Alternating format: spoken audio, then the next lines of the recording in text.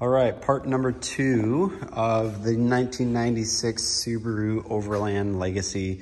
I don't know what we'll call it. But anyway, today in this video, we're gonna be working on the suspension lift. Now, I opted for using just a loaded strut from Rock Auto. This is for a 2004 Subaru Forester. I've done this one before just with used parts through a junkyard, and it was just the right amount of lift for what I wanted. So plus it's a little bit, it's made for a heavier car, so it's gonna have a better spring rating. You're not gonna get as much of a bounce that you get in these Legacies. Step 1, I got them all laid out in the right order of what I need them. I got my left rear, left front, right front. I'm not gonna go through how to jack up a car and whatever. I mean, you guys can figure that part out. Basically what I'm gonna go through is a little here and there of while I'm working, and we'll make this pretty short and sweet. I'll give you a before picture right here.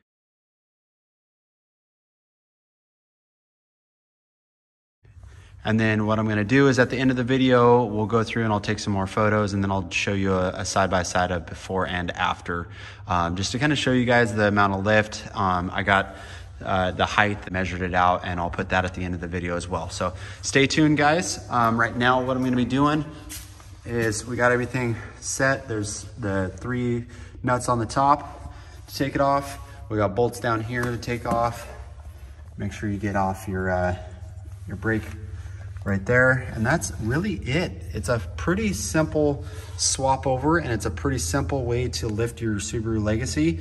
From what I remember, you get about 2 to 2.5 inches, something like that. So stay tuned to the end of the video and we'll see how much we get. Okay, so here's the update. Got the old strut out. One thing I would note, if you're wanting to do this, so the brake line it's a little tricky. You actually have to either grind off the old mount, or you're gonna have to unhook it and rehook it back up and then bleed the brakes at the end, of course. I'll kind of show you what I'm talking about here. So it's that piece right there.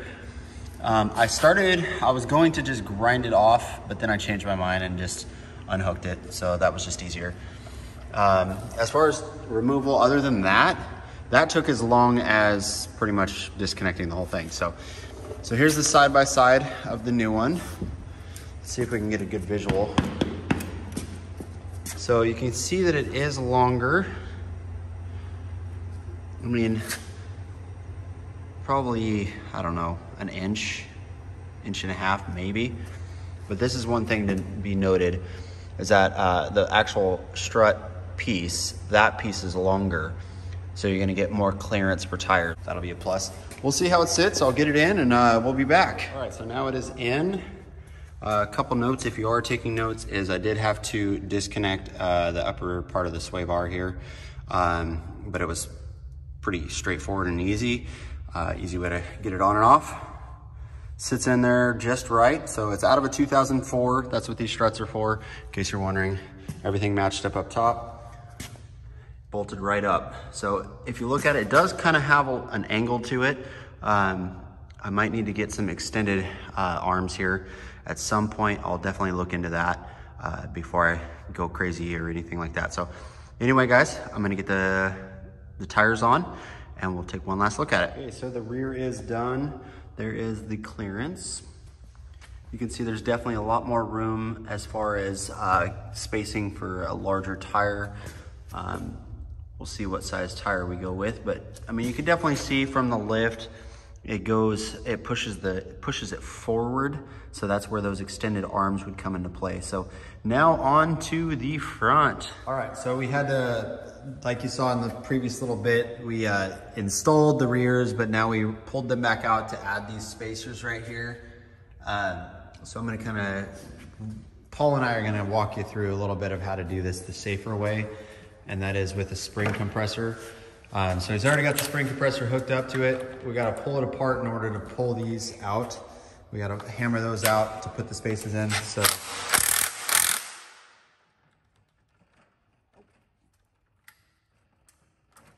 and no, that's not actually blood on his wrist. We were doing a skit at the church earlier.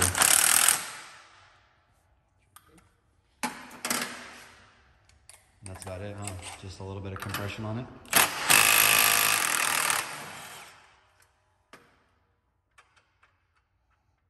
So you want to make sure you're doing this the safe way, not just taking that nut off and expecting, you know, it not to shoot across the room, because that will happen. You can look up YouTube videos of that happening. On a Civic, I've done it where I did it without a spring compressor, which was pretty sketch, but I'm glad we got this spring compressor. We actually got it from AutoZone. We're able to rent it, and then you get all your money back if you bring it back the same day. So we're just getting it busted out. So he's got that little piece off of there. Now we got to pop these out, and then we're going to put in the longer bolts with the spacer there. So it's pretty straightforward. We just got a hammer on them. So we're actually using the old crankshaft. No, not crankshaft. Crank pulley that we took off and replaced with the Grimspeed one, so from the previous video. So we're using that to put underneath it and then hammer on them and get them to pop out. So I'll update you when we're doing that. So this is what we're popping out. This is from the other one. So they're just pressed in there. So we got to give a good whack on them.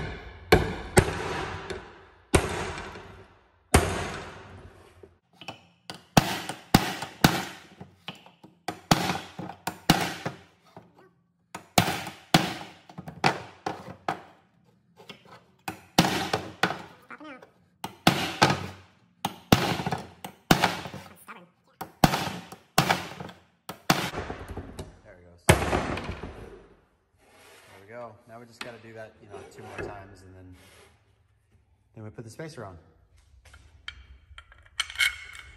All right, here's the easier part. This is the part I'm gonna do, just because, you know, I'm a wuss, I guess. Letting the leg peel up. So one thing I was okay, you can make fun of me if you want, but I was a little confused on how to stack these, because since it's a 1 3/8, they give you a 1-inch spacer and then they give you a 3/8 spacer. So at first I wasn't sure exactly how to do this. You want to make sure this is underneath it, because these are here to clamp it all together.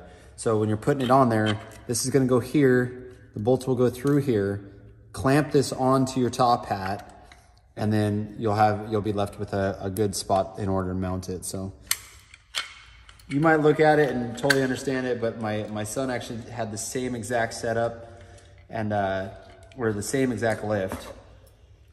And we were just a little confused by it when we first looked at it for some reason, just because we had never done it before, never looked at it before, so.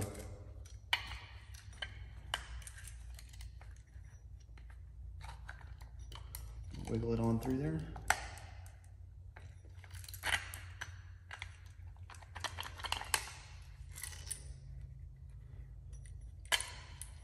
There we go, there we go.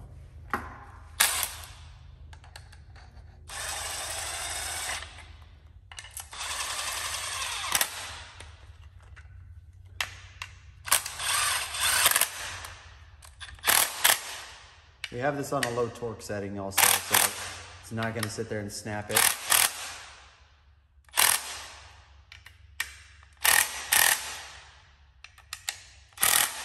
There we go. So we got our top hat all set up. Now we're going to go get this on the strut.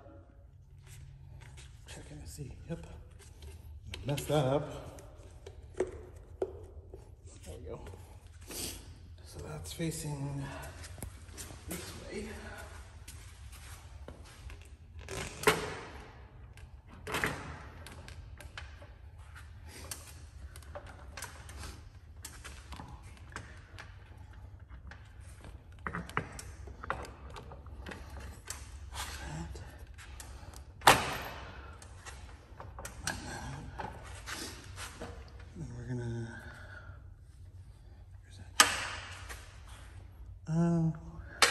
Tighten that up a little bit. The springs. Yeah.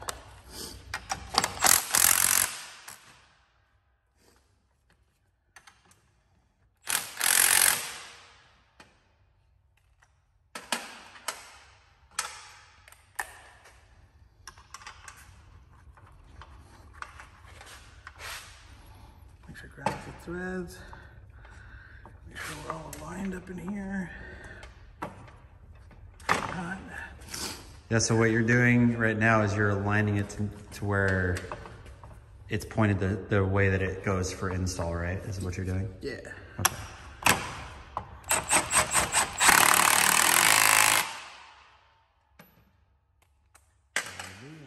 those clamps off.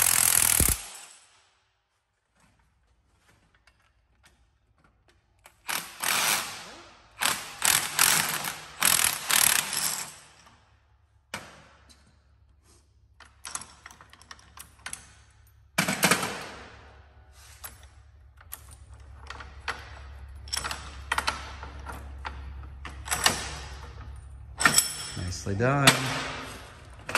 Now goes for the install. All right, so now we are taking a stab at the front.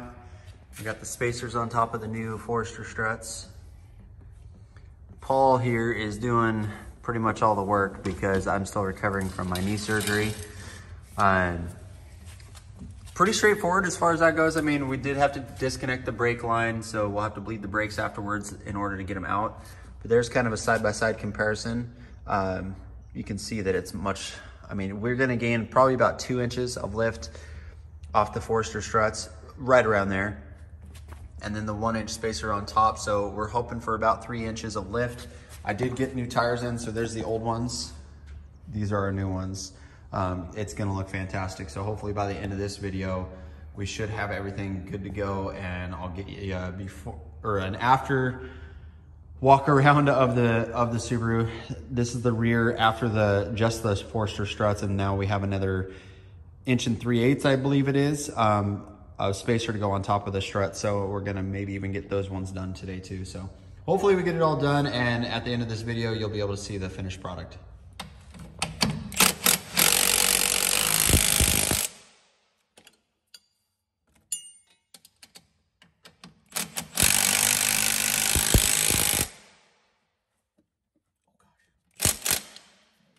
Milwaukee tools, man.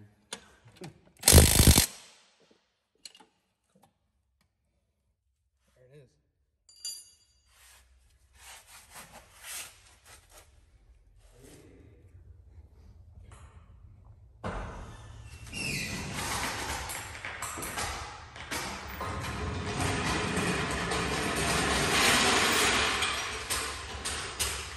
Okay, that's unreal.